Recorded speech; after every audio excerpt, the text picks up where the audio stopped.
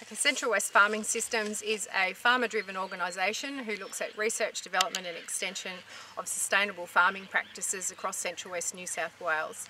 We have 11 regional sites spread over a 250 kilometre radius of Condobolin. Central West Farming Systems has been doing a number of research projects over the last few years.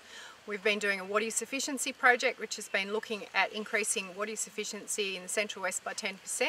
We've been doing a crop sequencing project which is looking at the benefit of broadleaf crops in an economic and a sustainable manner with the soil health.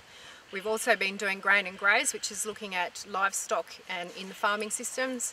We have a Action on the Ground project that's looking at soil carbon and soil health. That's here at the Ag Station. We have a long-term trial here that has national significance. It's been running since 1998 and it's on 4 different farming systems and how those impact on the soil health, erosion. We're looking at water use efficiency, soil biota, and at the economics of those different farming systems and the impact of carbon on those. We also work with universities such as the Graham Centre, which is Charles Sturt University and New South Wales DPI, on a number of projects including integrated weed management and other action on the ground carbon and nitrous oxide ones with other farming systems groups as well. And Central West Farming Systems is a member of the Low Rainfall Collaboration Group, which is 5 farming systems groups across New South Wales, Victoria and South Australia.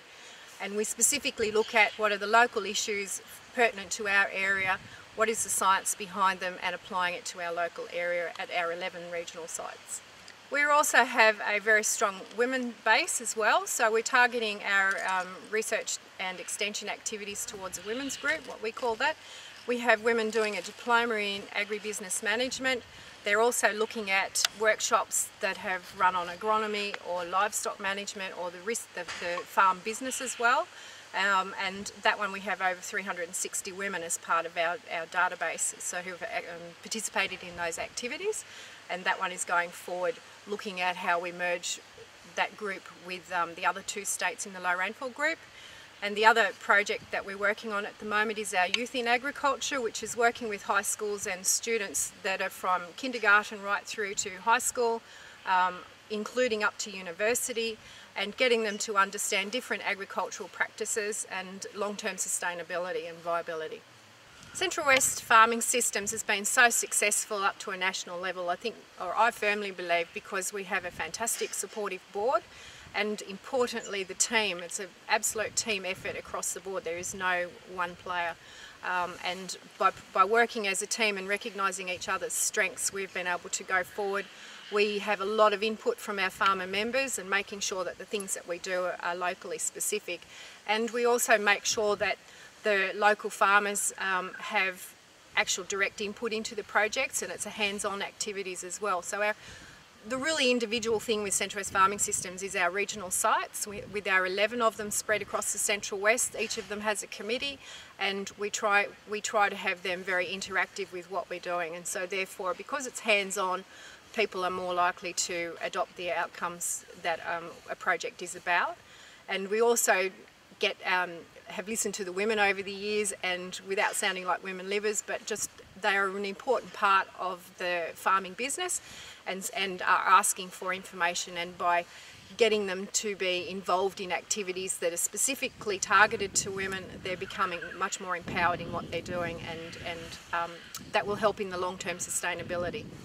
The Rain and Grain program here at Central West Farming Systems is part of the National Water Use Efficiency project sponsored by GRDC. In an effort to improve water use efficiency right here in the Central West, the area around the fallows and catching out of crop rainfall for storage in the soil profiles to help our crops grow in the spring is really the targeted area that we've been working on. Conserving our summer rainfall in our fallows here is very important to our final crop yields, but we must do it in a way that conserves the soil health and prevents erosion. And we've trialled a number of practices in our fallow efficiency trials and monitored how farmers are maintaining their fallows. It's important to maintain both ground cover on the soil surface, but also to control the weeds. Weeds weeds are the major issue in terms of loss of summer rainfall over which the farmers have control.